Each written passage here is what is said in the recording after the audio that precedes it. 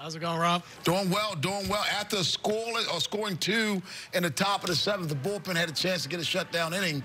They just couldn't get the outs to keep the Birds in this ball game tonight.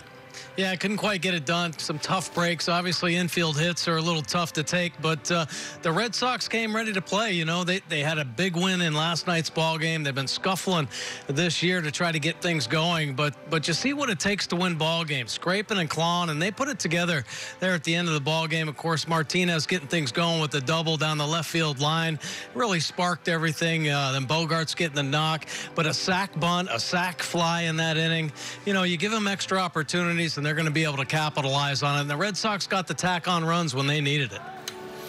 Mike, how about Eduardo Rodriguez tonight? 6 innings, only 1 hit at that point. This guy busted out from the very beginning. He looked like he was throwing his 95-mile-an-hour fastball right by everybody.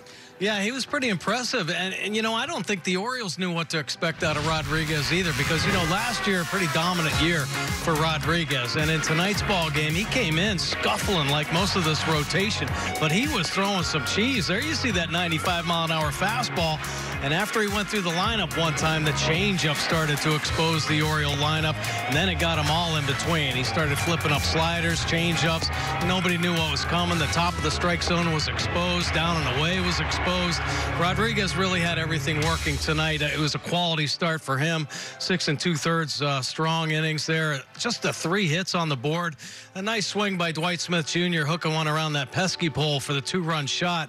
Knock him out of the ball game. But Rodriguez, he's back on his ball game, and then the Red Sox are hoping that that'll carry over to their rotation because it has been tough going for the Red Sox staff.